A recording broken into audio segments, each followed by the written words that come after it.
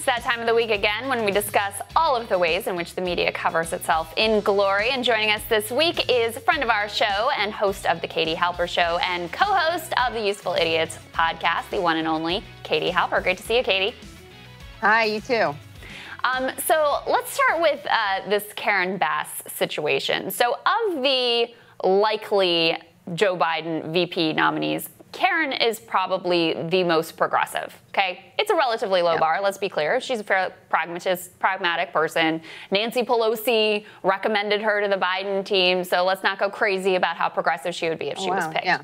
But here at the end of the selection process, there's been all kinds of oppo dropped about Karen Bass. And one in particular that really caught both of our attention was this Politico piece about how she gave a eulogy at the funeral of someone she knew who was a Communist Party leader.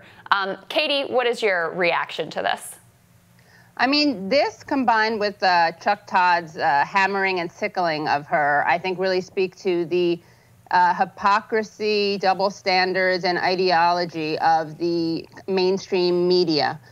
This is an issue that people pretend is kind of electorally relevant. It's an issue where the media pretends they're just describing reality, when of course what they're doing is trying to create a reality. They're trying to pretend that this is a major issue. In fact, Chuck Rocha was on this very show and pointed out that I believe it was the Cuban, American/Cuban Miami turnout would, by 10 points, would raise a half a point of black turnout. So this is not a question of ability or electability. It's really a question of kind of red baiting and McCarthyism and Cold War ideology. And watching Chuck Todd bring this up and her comments and Karen Bass's comments on Cuba when Castro died, I'm reminded of his ridiculous comments about Bernie Sanders when he said to Sanders, I still can't believe it, he actually said to him that, you know, he's going to be hammered and sickled by the right wing. And as Sanders responded very, very correctly and insightfully, he said, well, I expect that from the right. I don't expect that from the media. That was, you know, that was probably wishful thinking on Sanders' part. But what we have time and time again, and we saw this with Joy-Ann Reid, we saw this with Chris Matthews, we see this with Chuck Todd, is the media pretending that these issues are going to be used against Sanders by the right, but what they're actually doing is providing the talking points and the fodder for the right wing. And again, I mean, I made a video about this, and I was during a part of my show, and you know, the idea that that's a haunting issue. Sanders, for instance, going to Nicaragua to side against the Contras, who were awful, and all human rights organizations at the time, and now admit that they were way worse than the Sandinistas. It's really not comparable.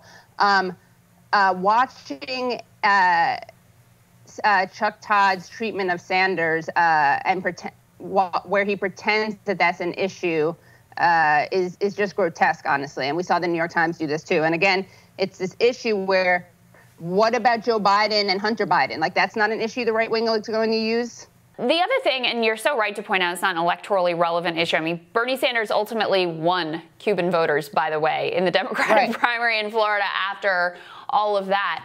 But it also, to me, speaks to the hollow nature of how they've covered the Veep stakes. They've barely dug into anyone's record of actual policy and what they've done with their power and how they've used it.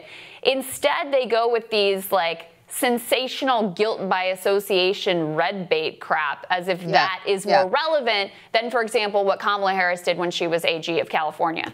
Right, or Susan Rice's role in Iraq or Rwanda. Yeah, exactly. The substantive policy things. And also the irony is, again, they pretend it's, so you're right, there are two levels, right? They stick to kind of very superficial, sensationalist issues or gestures even, and they don't talk about the important things. And of course, what Americans do care about, they don't like endless wars, right? And you have Susan Rice being part of that kind of machine, literally the, you know, what is it? I can't believe I can't remember now. Eisenhower talked about beware the criminal. military-industrial complex? Military-industrial complex, thanks. Yeah, I'm so used to saying criminal-industrial complex because that's another thing. Yeah, beware the military-industrial complex. And, of course, Rice was a major architect of that, and that doesn't get any coverage. Why not? Is that less important than what Karen Bass says at a funeral? Is that less important than Karen Bass as a 19-year-old going to Cuba to help, like, build houses and you know, educate people and increase literacy among Cubans? Yeah, I mean, the funny thing is, like, all of these hits on Karen Bass actually made me be like, oh, maybe I wouldn't mind if Karen Bass was the VP. But also, that also means that there is absolutely no way that she'll ultimately be selected is also what that means. The last thing I wanted to get your thoughts on is a producer actually new at MSNBC, Ariana Pekary, she resigned, and she wrote a long piece about why she can no longer work at the network. And the fundamental part of her critique is essentially like a sort of capitalist critique. She says the producers will choose a topic or story without regard for how they will rate, but that is the exception, not the rule, due to the simple structure of the industry, the desire to charge more money for commercials, as well as the ratings bonuses that top-tier decision makers earn. They always relapse into their old profitable programming habits. Now, part of this story is like Fox News and the right grabbed on to MSNBC producer, quits and says all these things. But what she's actually critiquing is not just MSNBC, it's the entire industry and the fact that it's this ratings-generating machine that substitutes profit motive for actually wanting to educate and inform the public. Exactly, and this kind of this dovetails really nicely with the Karen Bass story we were just talking about, right?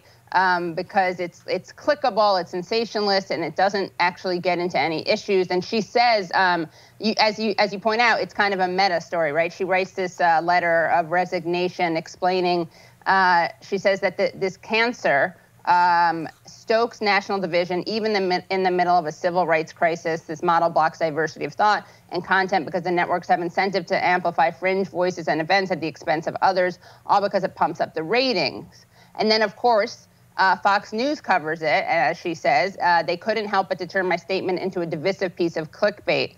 As it turns out, Fox News inadvertently proved me right. The headlines skewed the intention of my piece, and they removed almost all the context in which I explained the systemic nature of the problem. That is unfortunate, but not surprising. So again, I mean, Fox News didn't just tell, but showed precisely the problem that she was talking about. And I think it is really important to point out that this is a systemic industry-wide issue, and this is something that my Useful Idiots co-host Matt Taibbi has written about a lot, and especially in his book Hate Inc., which really focuses on this issue. But this combined with the really vapid questioning and framing of Karen Bass, I think is a perfect combination of a story. Yeah, so true and so well said. Katie, always great to see you. Thank you. Thanks, you too. We'll have more Rising for you after this.